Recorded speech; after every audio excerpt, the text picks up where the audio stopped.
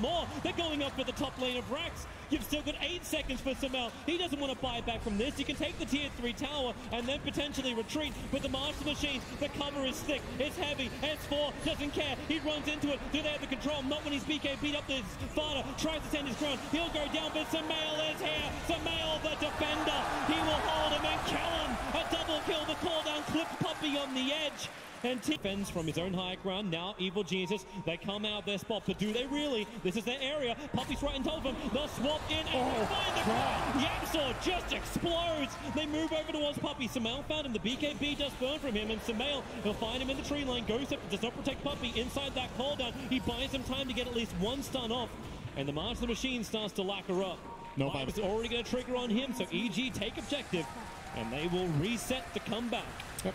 They're going to wait for maybe S4. S4 trying to run straight through the middle. He did get the swarm off, but it's distracted so they can go in through the top lane. S4, it really is smoke and mirrors. Laser will bounce around. They swap in mid one. Mid one's in trouble, and he's going to go down. Buyback is available for him. He'll have to use it instantly as that call down flag cannon from Samel. It will finally wear off, and they haven't got enough of these kills to really make it work. They actually have to wait it out. There's so many undead minions fighting around. Team Secret, back to what you hold dear. There's a melee Rax on bottom. S4's ready to take that, but looking for the kills in towards the mid. The laser making it so difficult to hit. Samel, finally he'll go down. The Aegis Immortal will burn. Team Secret, they're fighting, but they need to regenerate. Fly is still alive, ready for the fight. So Samel blinks himself forward, right on top of Ace. Then the flag cannon, once again, with the call down. Ace will fall. No buybacks available. EG underneath the tier 4 tower and killing off Team Secret. But for now, Team Secret, at least in some way, hold the lines and maybe even find kills. Mid one's coming out. The gust from Arteezy. Yatso into the back lines. He's going to find the kill into Arteezy. No! Yes, he does. But you've still got Tinker down. Butters in trouble. Surrounded on all sides. Team Secret are done. They're dusted. There is no more. GG. Evil Geniuses take out Team Secret and secure themselves a top 6 position here at TI. What a great game that was.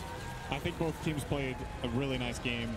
Overall, in the end, EG do come out victorious, but I think this is one of the best showings from Secret in this tournament, so they're definitely showing that they are getting into top form. They will unfortunately have to show that top form in the lower bracket, but if they play to this level as they did in this game and draft like this, get these lanes, they could take EG to the distance in the second game. This took a long time for EG to finish itself with their Drow strat. But I want to answer your question. You said halfway through the cast, it was 68,000 damage for the man who was just on camera, Samel. So there's not one person above him. Mid one at 71k at the end of that game. It was brutal. There was so much damage being thrust out there and such pressure to get your team fight right.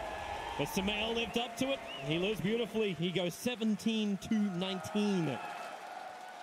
Good day at the office. Yeah. For Evil Geniuses. Absolutely. Yeah, can't really say much else. They look very strong once again, but a couple of hiccups.